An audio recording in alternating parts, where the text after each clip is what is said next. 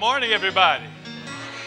Wow, I must have preached so good the last time it took me 3 years to get back.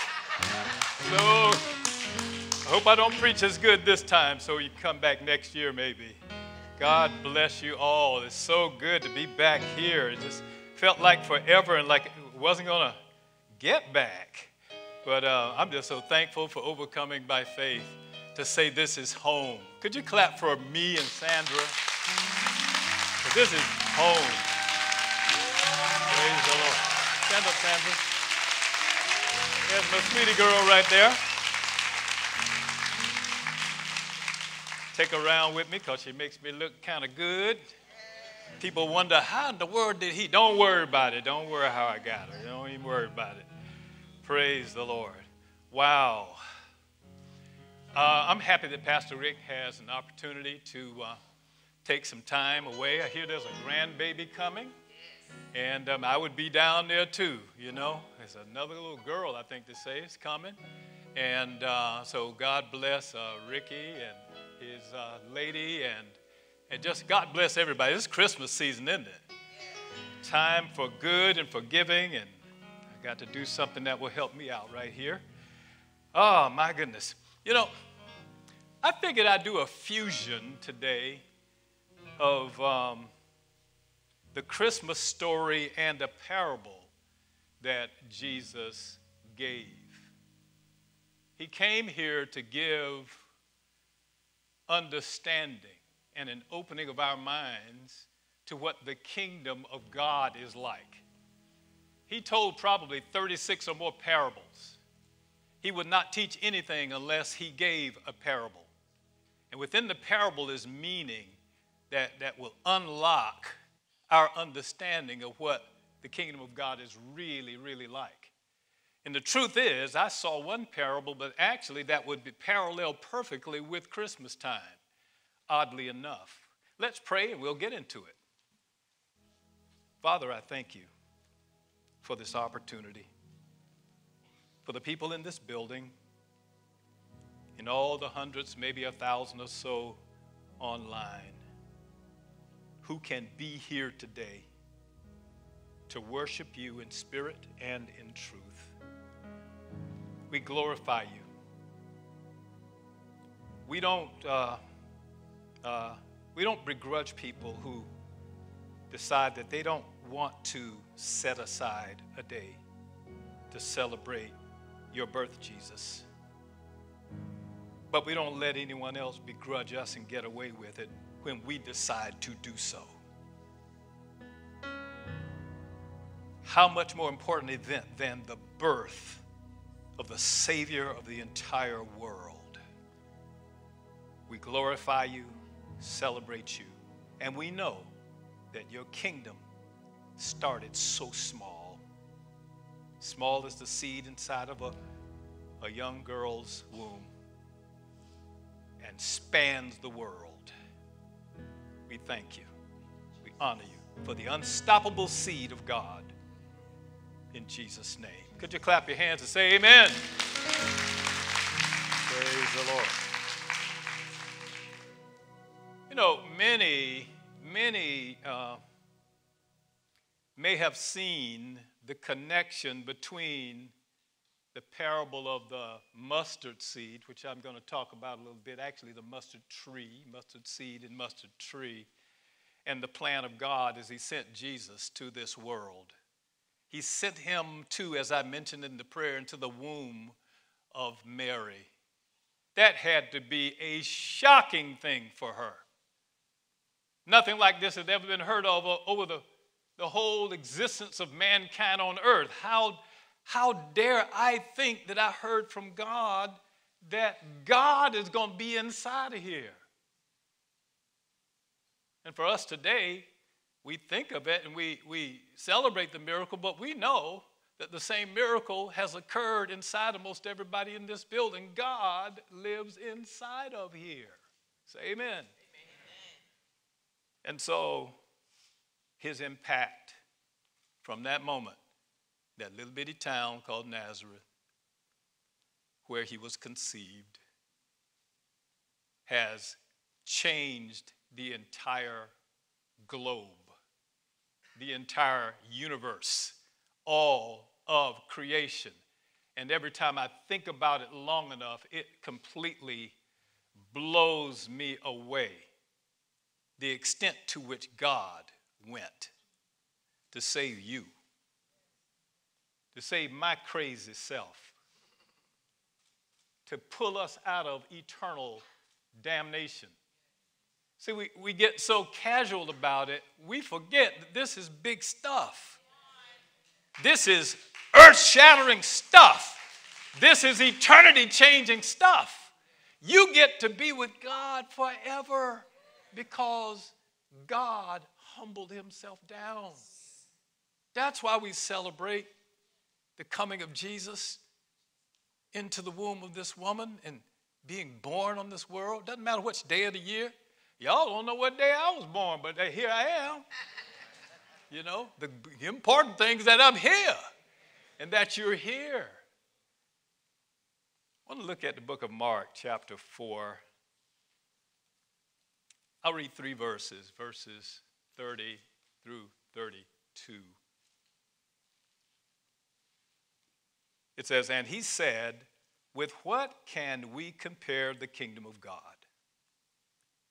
Or what parable shall we use for it? It is like a grain," say grain, "like a grain of mustard seed, which, when sown on the ground, is the smallest of all seeds on earth." Remember that. "Yet when it is sown, it grows up and becomes larger than all the garden plants and puts out large branches, so the birds of the air can make nests in its shade," all from a tiny seed. Interesting. What's that got to do with Christmas? Just wait on me a minute. I ain't going to be long. In this parable, Jesus wanted it to be known that the kingdom of God's beginnings on earth was so small. He really tried to get that across. He talked about it a lot. He talked about some yeast that you put in dough, almost unseen stuff. Put it in dough and boom, the whole thing becomes it, you know. You plant a seed 30, 60, 100-fold. He's trying to tell us, stop looking for the spectacular. Jesus has snuck into your life already. And he's at work right now on something you think is impossible.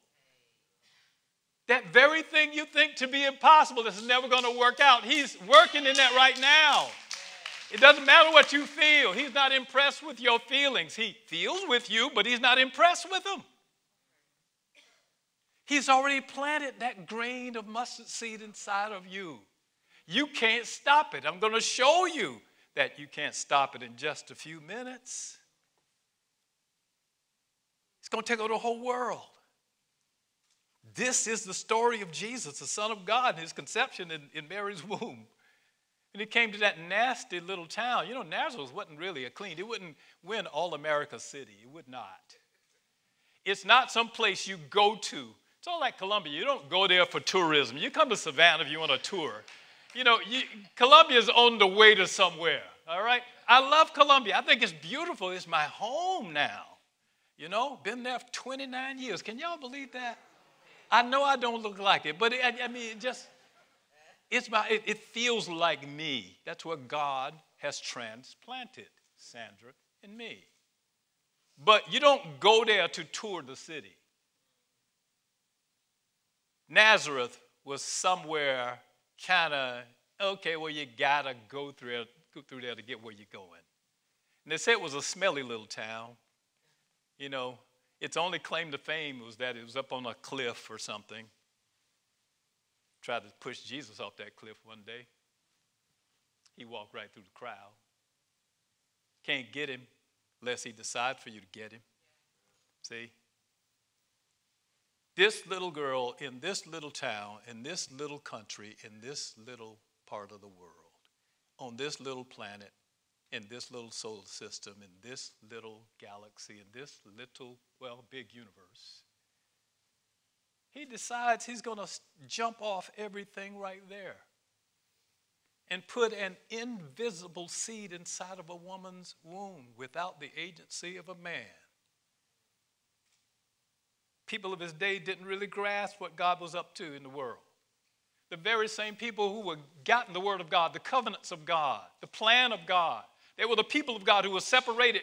Abraham was pulled apart, and a family came out of him, and he's going to bless the whole world through him.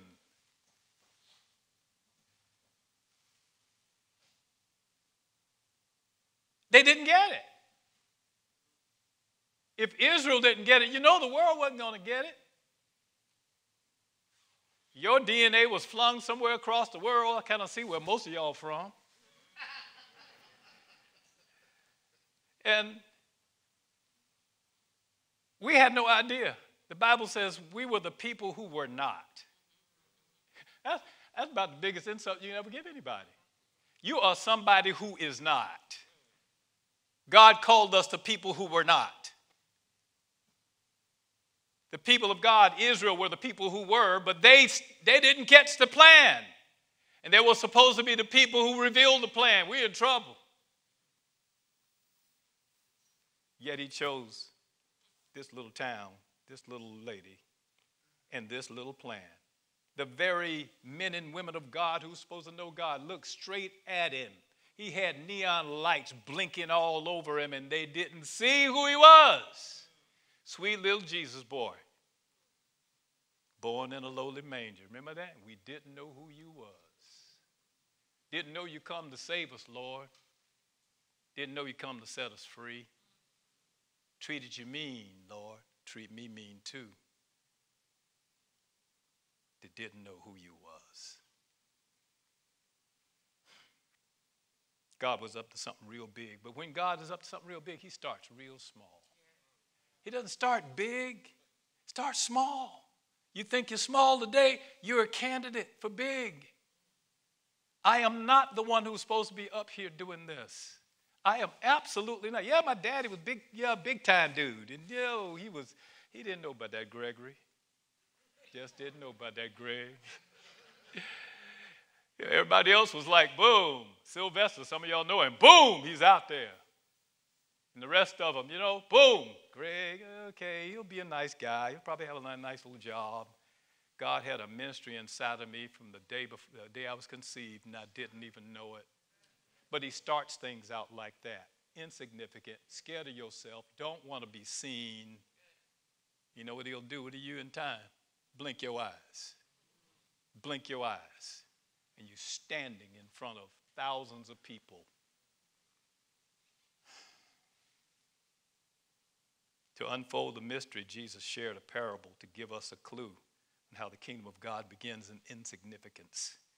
It's one day it's going to achieve worldwide dominance. There's a kingdom, the whole world is going to be God's kingdom. Do you understand that? Not going to be one person who disagrees. The 1,000-year millennium, it's coming, y'all. Sorrow over people who die but don't be like people who don't have hope. Because this is just the beginning of the beginning. And your death is the beginning of the fulfillment of everything that God ever planned for you. You think it's over and that you're missing out on something? Are you kidding me? God has got something so huge, he can't even put it in your mind. Eyes haven't seen it. Ears haven't heard it. Let's talk about the kingdom's insignificance, that little seed. The Lord had a choice of using any growing thing in Israel. You understand that? He's God. He could have chosen anything to compare the kingdom to. He could have chosen the mighty cedar of Lebanon. You know what I'm saying? Could have chosen the beautiful rose. He could have chosen something amazing. You don't realize it yet, but you will, that he... What? Why you pick mustard? I'm supposed to be impressed, Jesus? This is how the people felt when he says, what shall I compare the kingdom to? And he had everything at his disposal that had ever been created that lives. And he picked a mustard tree. You don't understand, but you will. Why would you do that? He could have chosen anything. But he chose to convey the power of the kingdom of God, its process, its power, its potential. Choose a little seed from a mustard tree, bush. Look at Mark chapter 4, verses 30 and 31. And he said, with what shall we compare the kingdom of God, or what parable shall we use for it? It is like a grain of mustard seed, one seed, which, when sown on the ground, is the smallest of all seeds on earth. Notice the kingdom of God is compared not to many seeds, but to one. Not only is there one seed, but it's also the smallest of them all. There are those who get tripped up by the description of the mustard seed as being the smallest of all seeds. See, those are pretty smart. You know, people got some little noggin. Some people so smart. My mom used to say that, boy, you're so smart, you're dumb. I didn't like that when she said that. I couldn't do nothing about it. She was the mama. I'd come up with some dumb thoughts every once in a while. You're so smart. She said all 7 of us. Oh, you're so smart, you're dumb. Some little smarty pants, scientists, kind of botanists kind of people, they realize that is inaccurate. Jesus said the mustard seed was the smallest seed on earth. The scientists, and especially those who are atheistic in this world, says, here's just one little statement he made that discredits the whole Word of God. Because we have found seeds far smaller than a mustard seed. Now, if Jesus was any kind of God, he should have known that there were smaller seeds in the world than a mustard seed. Now, if that doesn't mess with you, it certainly messes with me. Because he in the Bible, and the Bible can't lie, unless the Bible is a lie, said it was the smallest. You read that, you heard it, didn't you? The smallest of all seeds on earth. Tell you what you start doing. You start thinking, well, maybe in town. Maybe you're talking about, no, he said on the whole world. We got to fix that. And I'll fix it the next time I come. I'm still thinking about it. He said it was the smallest seed of them all. All seeds in the world. Either that's the truth or it's a lie. We know it can't be true physically because people have found seeds much smaller. There are big old cedar trees over there whose seeds, believe it or not, are smaller than a mustard seed. Could have picked that. Why didn't he pick that, a majestic tree like that? There are lilies over there, the seeds are smaller. And Jesus knew it. He had to know it. Well, smaller than a mustard seed. Why did he say that? He had to know he made the thing.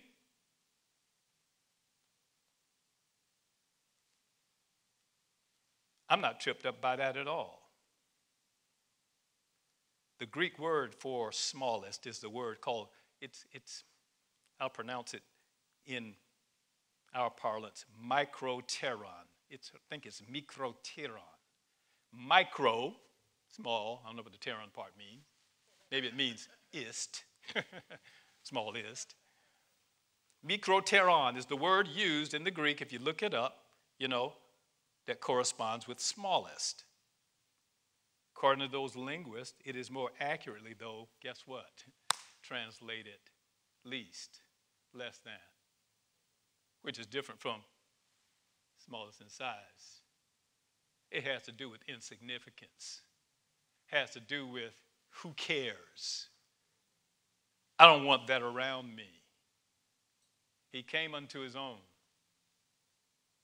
and they received him not. We looked on him. He had no form of comeliness that we should desire him. It was the least. He was the least. He was not picking on size, even though this plant was this seed was so small. He was not focusing on the actual physical size as much as he was focusing on the insignificance of a mustard seed. I'm going to show you why.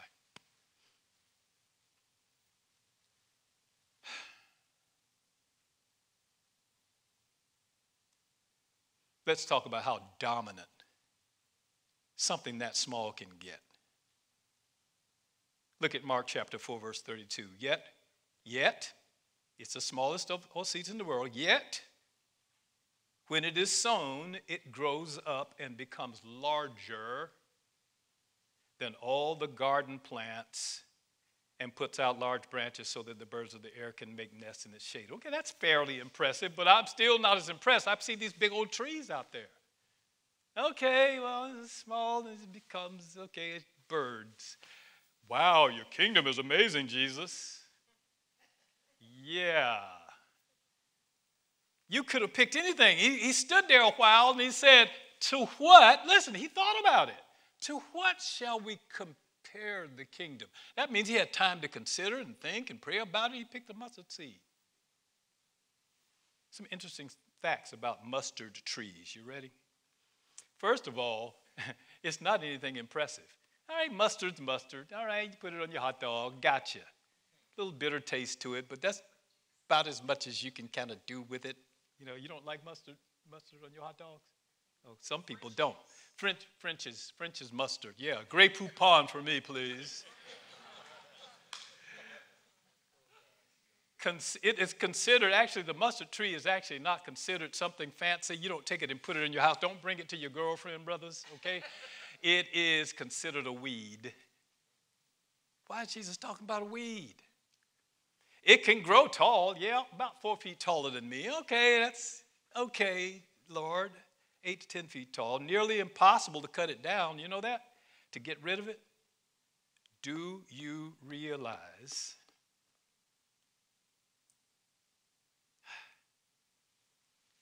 that a mustard seed, once it grows into a bush in the garden,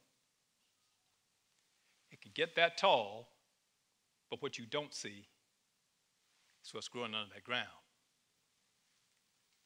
You see 10 feet tall mustard tree. Do you know that below the ground is 10 feet deep of roots? It is the roots are as big as the leaves. It's huge, and it's thousands upon thousands upon thousands of little roots going down in the ground. You cut it down, you've made the biggest mistake of your life. Because when you cut it down, something starts happening under the ground.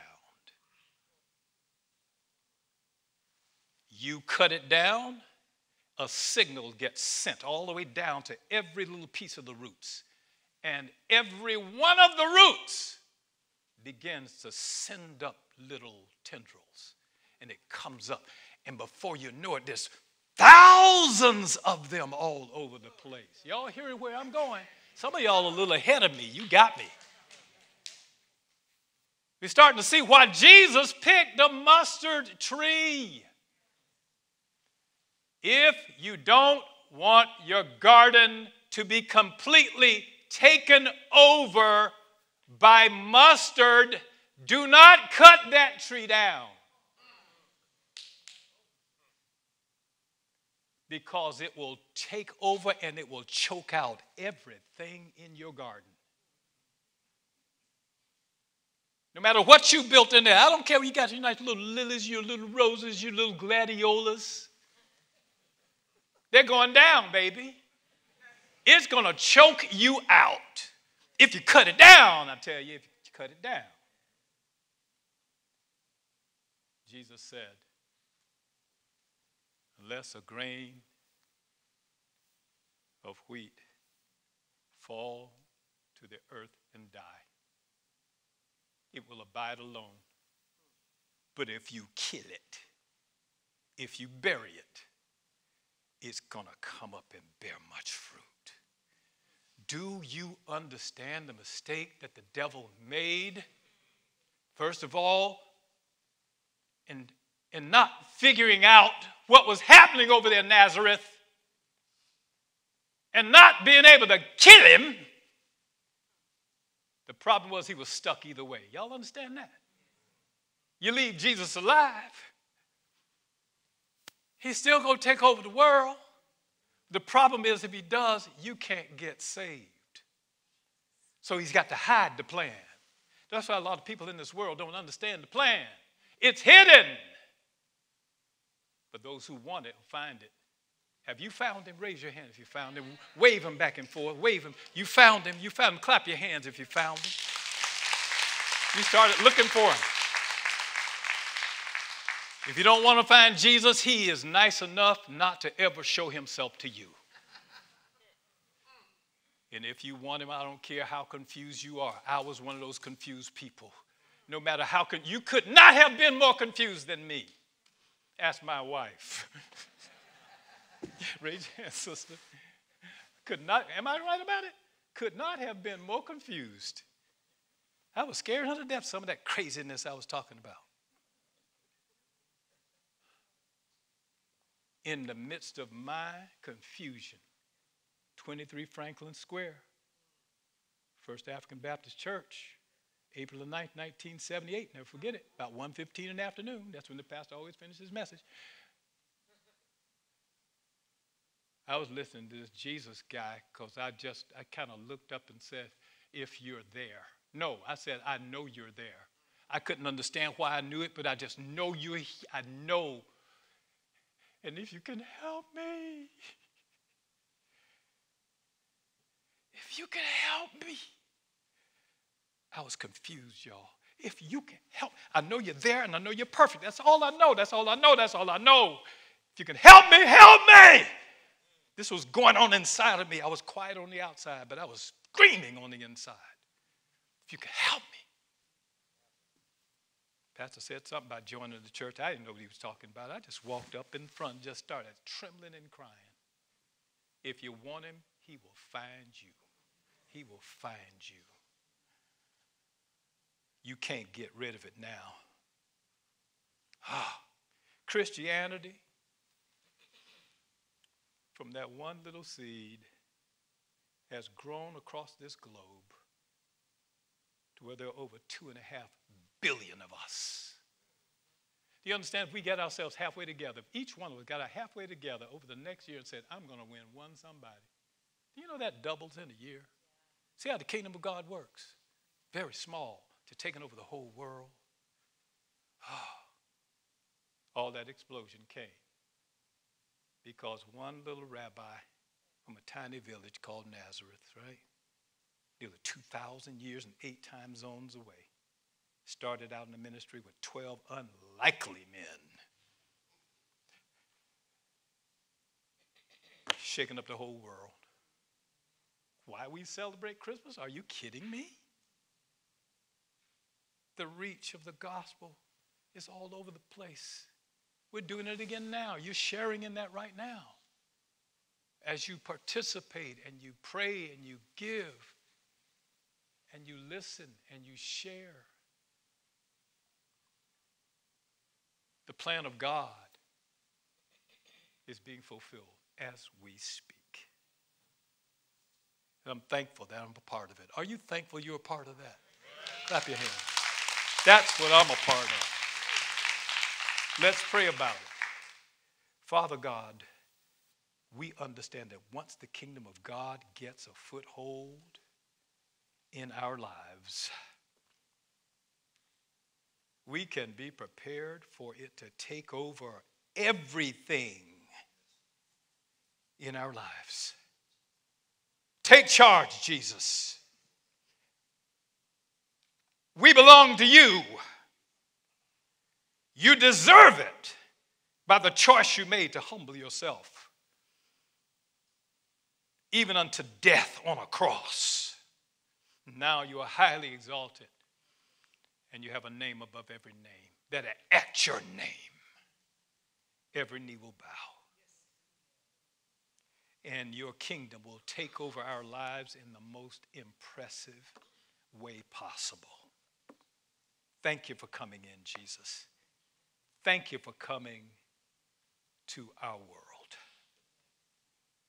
In your name, Jesus, we give you praise and honor. Amen and amen. Hallelujah, hallelujah.